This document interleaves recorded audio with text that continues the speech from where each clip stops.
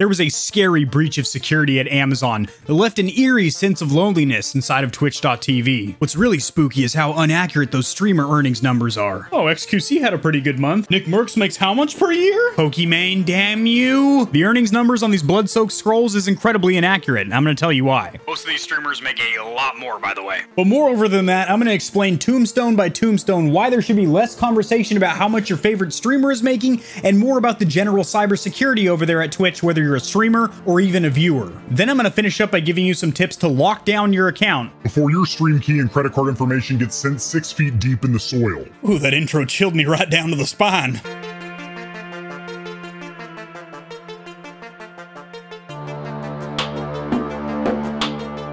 An anonymous hacker slashed his way into the core root files of Twitch, basically its data structure, how the website is actually ran, and took a huge portion of those files. How big? Take a look, ladies, 125 gigs, thick ass file, and uploaded that to 4chan. And these files are now literally available for public download. Not what Amazon would like to be seeing right now, but anyone can go in there and start digging through these directories, these root files, and figuring out what is in there. And by the way, what is in there is a lot of stuff. The streamer earnings numbers, which by the way, we're gonna cover, aren't even accurate, is literally the most minuscule part of this leak. And this is incredibly interesting. The primary reason or purpose of this hack taking place was to, quote, and this is a quote from the anonymous hacker, foster more disruption and competition in the online video streaming space because their community, i.e. Amazon's Twitch, is a disgusting, toxic cesspool. So there's been a huge negative spotlight on Twitch as a whole, as a platform here recently because of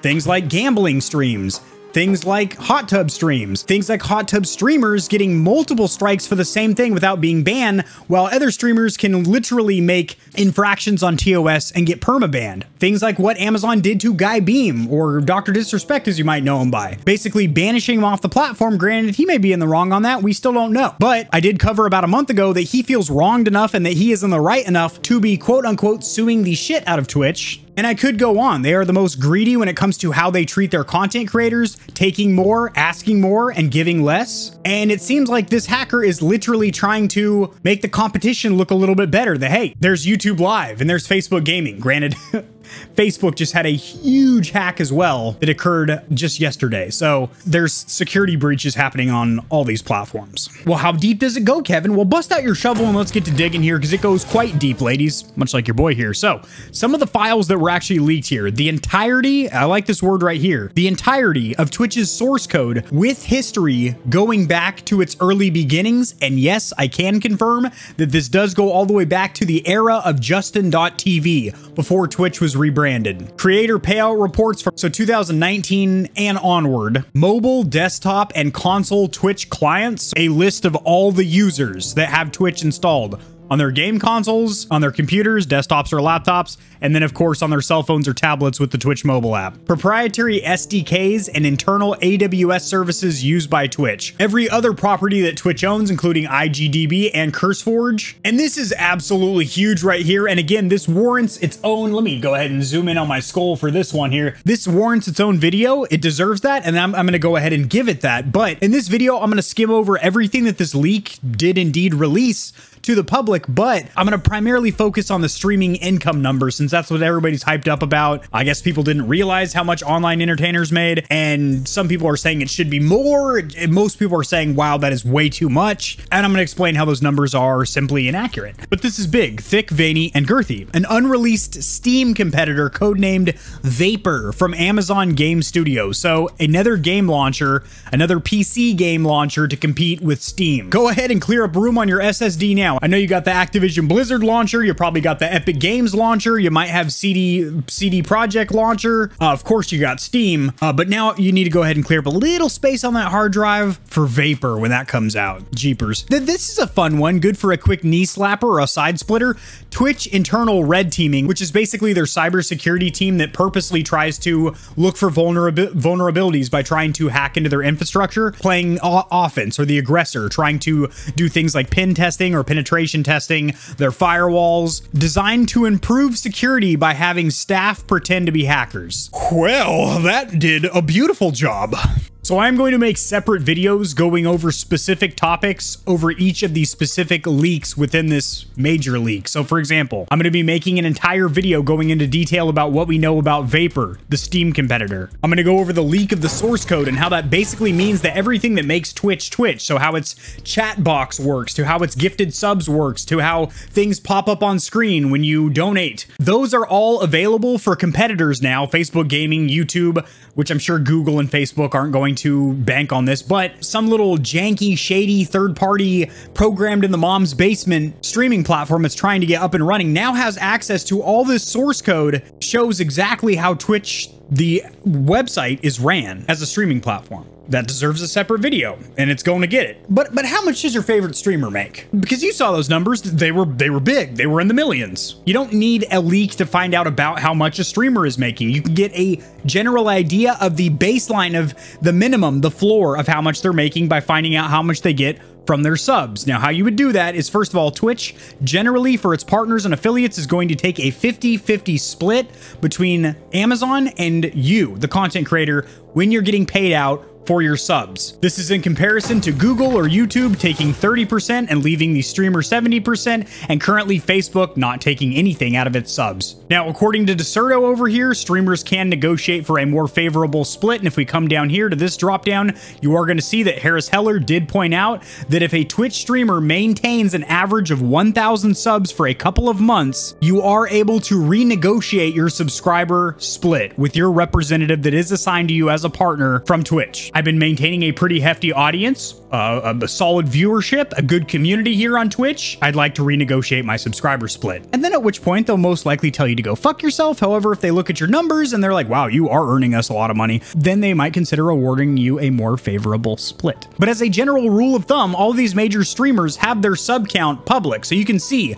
how many subs they have. So let's say they have 300,000 subs. You can multiply that by $2.50. if they're getting a 50% split. However, most of these major streamers like XQC and Pokimane and Nick Merckx most likely have negotiated for a much higher percentage of their subs. Not to mention, that doesn't really break down what tier of subs these are. There are different tiers of membership, of paid membership to a channel, or in this case, a streamer. Plus, here's the big one that I hope people get, but if they don't, I'm gonna go ahead and break it down right now. The earnings numbers from 2019 and 20 that were leaked and are public record now that people are up in arms about, streamers have basically came out and said, that was incorrect for me. All but one or two streamers said that the estimated number that was shown to the public is actually lower, that they make substantially more than that. There were a couple streamers that said, shoot, I wish I made 10 million a year. I make a lot of money, but I'm not there yet. How about that Twitch league? I mean, I don't give a f about that. It was wrong for my number though.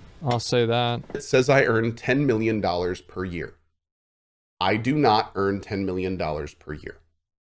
I do make a lot of money, and that is the truth. I do believe, even though this has been leaked, that I am still contractually obligated to keep my exact amounts private. So I'm not going to confirm what lists are accurate or if they even are. But what I will say is that there is a big list going around with astronomically high numbers for creators, and that list is not accurate. I do not make $10 million per year.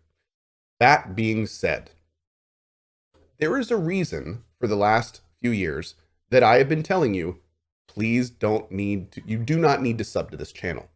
There is a reason that I have taken all of my PayPal tips down and give them all to my mod team. There's a reason that I pay my mod team. In some cases, I have numerous mods on my channel that are working for me as their full-time positions. Just keep in mind that the top list is not accurate, but I am very well off. I incredibly appreciate your support, and all of this stuff I've been saying over the years, there is a reason for that. I'm talking to Twitch and I'm kind of trying to say, now that all this is out there, can I talk about this more? And obviously we haven't heard back because this all happened last night. But it would be nice to be able to be a bit more transparent with all of this stuff outside of me just telling you, please stop giving me money. And I hope to be able to in the future, and I will as soon as I get the word that I can be. Obviously, the amounts that I'm making today, I have not been making over the years. In fact, I went almost a year barely being able to pay my bills with Twitch, which was tough. So being where we are now is pretty freaking incredible. And I do want to thank everybody who's been here for that journey and made it all possible. But here's the thing, Stallions. That number was literally just payouts directly from Amazon, which is only from 2 sources of income from streaming. And that would be your subs, which again, we have no idea if these are a 50-50 split or a 70-30 split and what tier of subs the majority of their subs are. For example, off top, I do remember that Nick Merckx has the most tier 3 subs out of any streamer, which thus makes him one of the highest earning on the platform. And then also payouts for ad revenue. So those annoying ads that you have to sit through unless you're subscribed to that streamer. That does not take into account donations, bits, sponsorships, not to mention most of these streamers, practically every single one of them, also has a YouTube channel that has hundreds of thousands, if not a million plus subscribers and gets hundreds of thousands of views on each video, which I can attest to will earn you ad revenue. Plus, I'm sure you have some affiliate market links in the description and whatnot. So they have monetization from their YouTube as well. But again, even on Twitch, you know, the gaming chair they're sitting in probably has a sponsorship with them. You know, every once in a while I lean over and you see that logo. That's some cash right there. Maybe I have a stack of G Fuel canisters behind me. You think those are just for decoration? No, that's a contractual agreement that I have those in the background of my stream and I get thrown a couple of shekels every month from my sponsor. I have a sponsorship from Spirit, the Halloween store, and that's how I was able to get all these decorations for free and basically mention to you guys that's where I got these decorations. That is just an example. I actually paid for all of these out of pocket myself. But you see what I'm saying? Sponsorships. So even if those numbers were accurate, which again, several streamers, which I will play a couple of clips, mentioned that those aren't accurate. Those are literally just from ad revenue and subs. And again, the subs number can't really be accurate. And even if it was, that doesn't take into account the donations you're constantly getting throughout streams, the bits you're getting thrown, which in case you guys don't know what bits are, they are a fictitious or fictional currency where you take US dollars or whatever your real fiat currency is and convert it into Amazon Twitch's imaginary currency to cheer your streamer on stream when he does a 360 no scope. Same thing with Facebook has stars and YouTube has super chats and super stickers. It's the same damn shit. And then again, affiliate market programs like Amazon Associates and AIM controllers and stuff like that, huge source of income. And then you also have sponsorships, so paid sponsorships to run 30-second pre-roll ads in your videos, or if you are a Twitch streamer, just to have a certain decoration in your room behind you. Yeah, so again, those numbers are not accurate, and for the majority of these streamers, they're actually making substantially more than the already astronomically huge number that was shown to all of us. Let's look at a couple of them now, just to go ahead and drill this point home. That was graphic. So I don't think it should really come as any surprise that the top streamers and top YouTubers make a shitload of money. Why is that not surprising? Well, for a couple of key factors. First of all, again, they are the top. So we're looking at the tippy top here. We're looking at the exception, not the rule. Secondly, we're talking about the entertainment industry. If you look at musicians